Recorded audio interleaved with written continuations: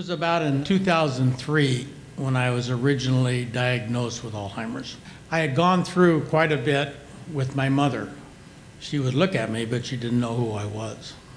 When things started happening to me, I was very, very nervous. Alzheimer's disease is the most common form of dementia to afflict the elderly. Right now, there are 5.3 million Americans that are affected by Alzheimer's disease.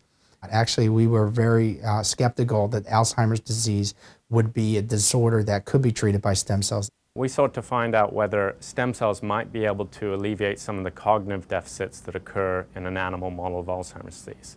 And we chose to do this in very old animals that had a lot of pathology. And one of the main reasons we did this is that when a patient first is diagnosed with Alzheimer's, they actually have a lot of pathology in their brain. So we really need a treatment that can have an effect in patients when they're first diagnosed. And what we did was we decided to implant neural stem cells into the hippocampus, which is one of the most important structures for learning and memory. And we put these stem cells bilaterally into both sides of the brain and waited a month and then re-investigated the memory performances of these mice.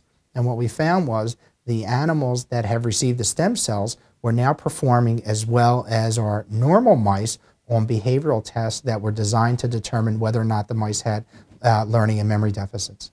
So in Alzheimer's, there's a number of pathologies that occur. You have accumulation of a protein called beta amyloid, which many scientists believe is the ultimate cause of Alzheimer's disease. You also have a second pathology that are called neurofibrillary tangles, which is an accumulation of another protein in brain cells. Besides the plaques and tangles, there are a lot of other changes that occur in the Alzheimer's disease brain. Perhaps one of the most significant is that the brain starts to lose the connections that its neurons make onto each other. And it turns out that one of the best correlates of the extent of dementia that a patient experiences is not the number of plaques and tangles they have in the brain, but the amount of synapse loss that they have.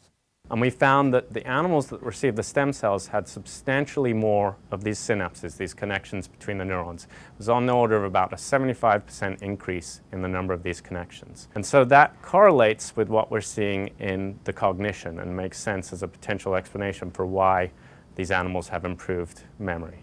One important question we needed to know is whether the stem cells had any effect on the plaque and tangle pathology that we know occurs in Alzheimer's. And it turns out the cells have no effect to that pathology. And one of the interesting things about this is that most of the therapies that are being pursued for Alzheimer's try to target those pathologies. And so far, they've been unsuccessful. We want to be able to translate this into a human therapy. We need to evaluate human cells.